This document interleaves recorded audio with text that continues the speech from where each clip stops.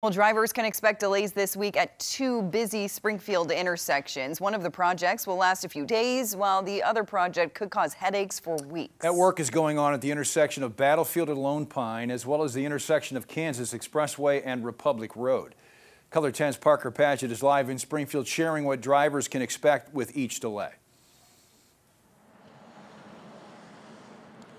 Yeah, here at Battlefield and Lone Pine, eastbound Battlefield, the right lane, that's going to be closed for several days. And at Kansas and Republic, that's going to be a lane shift for people traveling eastbound on Republic as they continue developing that intersection for the eventual Kansas Expressway expansion.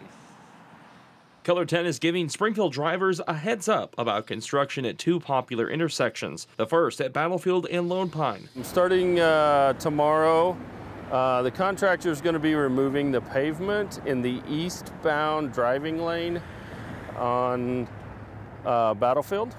And so what will happen is they'll dig out some of that pavement, and then on Wednesday they will place that concrete back. They'll place the new right turn movement to go eastbound to southbound. The other at Kansas Expressway and Republic Road. We began really kind of the final chapter of the construction work that's been ongoing for the construction of the new Kansas corridor.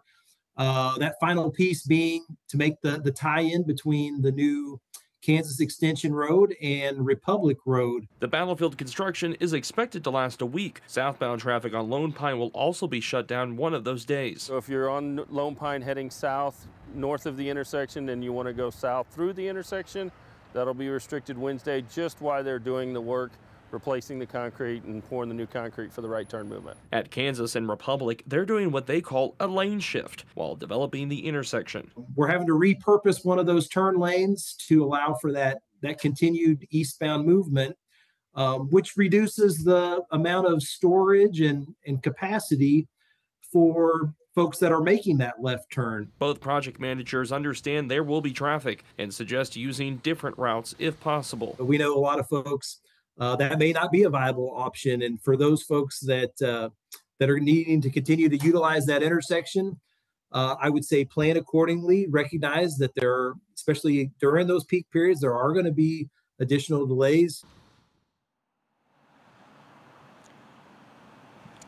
A heads up for drivers down the road. I'm told the next construction on Battlefield will actually happen a little west of here. That'll be at Luster Avenue. It will be a similar construction site as the one behind me now for Kansas and Republic. I'm told that construction could go until as early as the beginning of next year. Reporting live in Springfield, Parker Patchett, Color 10 News.